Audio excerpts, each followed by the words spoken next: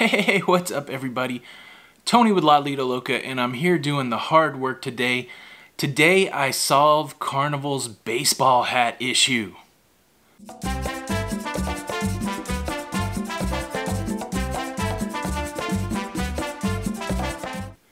That's right folks, back with another episode of Dear John, and this Dear John is going to be controversial. If you have a weak stomach, if you get motion sickness, if you don't like a little conflict, you might want to click away and go watch the baby shark video one more time. Today we are talking about hats.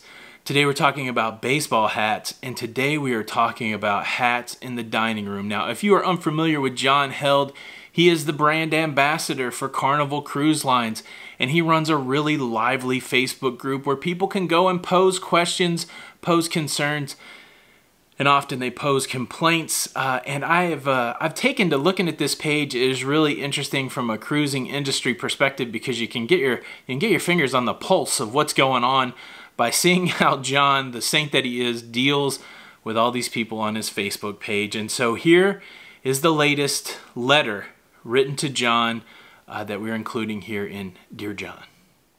Dear John, the situation I was in today made me so upset, John. I'm on the Glory. I was sitting dinner with my husband. One of the men on the table right next to us was wearing a Marines Vietnam veteran baseball cap. I told him politely that the etiquette rules in the States require him to take it off. He chose to ignore me. I told the waiter and I told him to tell the guest as he was serving him too, but he did nothing. He should be disciplined for this. Not enforcing the rules will be Carnival's undoing. The whole thing was a disgrace, John. Dear John.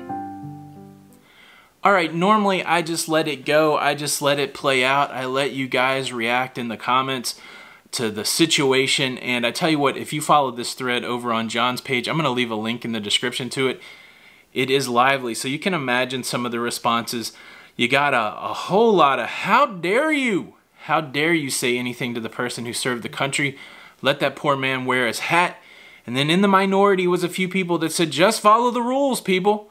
And that if there's no baseball caps allowed in the dining room, then this gentleman should remove his hat. Now, a lot to unpack here. First and foremost, I am a big advocate of people who serve the country. My father served, my brother served. I have uncles who served. We lost an uncle in Vietnam. I have nephews that are serving. Much respect and honor is due to people that serve the country to give us the freedom to go on cruises, the freedom to make these little videos, the freedom to do so many things. And rightfully so, people said, look, people who serve the country should be able to do what they want. Now, however, I just want to say, of all the people that I know who serve the country, this is not the attitude that they have. I've ran into almost zero veterans who come at you with the, oh, I serve my country, therefore I should be entitled to do this, that, or the other. I think it's okay if that's an honor we bestow on them, but to think that that's the way these people think, I think is wrong, because I've not met anybody who served the country that wears it like an entitlement. So I just want to say that so many conversations are about honor and duty and just doing your part. And to me, that's the special thing about people who serve. They come with that attitude. And secondly, these are folks that are all about following the rules. Now, if the national anthem was playing, I would say that the person wearing their hat most likely would have removed their hat for the national anthem. So it's not those things. The other thing that I want to talk about is the way that we like to devalue people. If we look in that chat, in that back and forth, people who held the opinion that you should remove your hat were called all kinds of names, and the people that said you shouldn't remove your hat were called all kinds of names. Here's a news flash. All those people have value. The person that doesn't believe you should wear the hat and follow the rules has value. The person that has an opinion that says you should bend the rules for certain people or certain circumstances, they have value. So you got to get that out of the way. So if you don't do anything else, it's just going to be a big argument about people who both have values with differing opinions.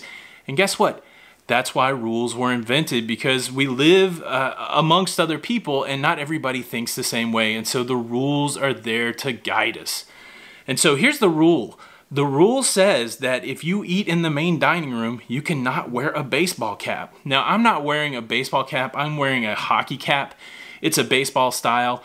We all know that hockey is better than baseball. We all know that the Nashville Predators are better than the Detroit Red Wings.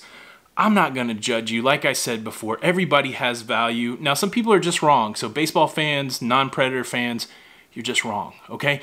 But this is considered a baseball hat, and according to the dress code for the MDR on Carnival cruise ships, it's a rule. You cannot wear this to dinner. So, if you are going to wear this to dinner, you have to decide that you are a rule breaker, that it was a rule that was meant to be broken, and you have to be happy with that. So, if you own it, that's fine. Welcome to it. But here's the deal. There's 3 options, okay? Carnival needs to change the rules and allow baseball caps in.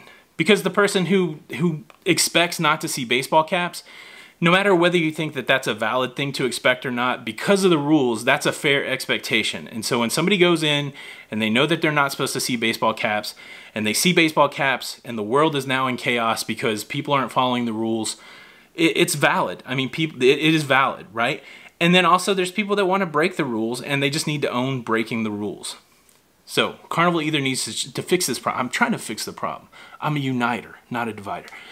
Trying to fix the problem here today. So Carnival either needs to remove the rule that says you can't wear baseball hats in the MDR, or they need to enforce the rules. There's plenty of places that you can wear a hat on the cruise ship, but they've chosen to make it a rule that you can't wear a baseball cap in the main dining room. So they need to enforce that, right? Because there's there was a news story out just recently that they're heavily enforcing smoking rules, actually putting people off ship for breaking those rules. They'll confiscate your liquor if you break that rule.